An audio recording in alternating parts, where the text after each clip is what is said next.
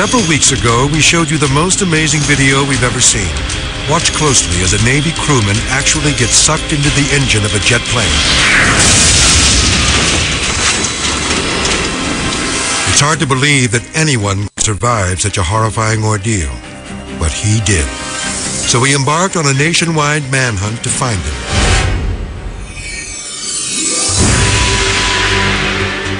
A letter from one of our viewers brought us to Clinton, Indiana,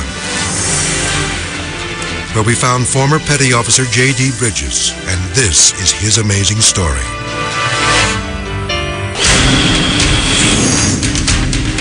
"1991, the Persian Gulf. During Operation Desert Storm, the crew aboard the USS Theodore Roosevelt is on full alert. In the early morning hours of February 20th, J.D. and a new recruit are preparing for the takeoff of an A-6 fighter jet. The trainee positions the front wheels of the plane and moves back. That's when J.D. steps forward to check his work, but he makes a big mistake. I don't know why or what crossed my mind the way I entered the plane, but it was wrong because I should have been kneeling and I wasn't. Watch again as J.D. moves in front of the engine.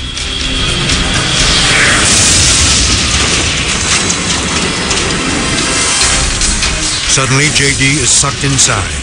Now he's in a desperate fight for his life. The helpless man struggles as he's pulled into the deadly blades of the massive jet engine. It sucked off my helmet, it sucked off my goggles, it took my gloves off my hands, chewed my float coat, my shirt, and my jacket up all the way around me. Then, in an amazing stroke of luck, J.D.'s helmet flies off his head and jams the engine's razor-sharp blades, causing him to slow down. A fellow crewman sees the engine malfunction and quickly signals the pilot to shut it down, just seconds before J.D. would have been ripped to shreds. Flight deck personnel race to the scene, expecting the worst. But to their amazement, J.D. claws his way out of the engine.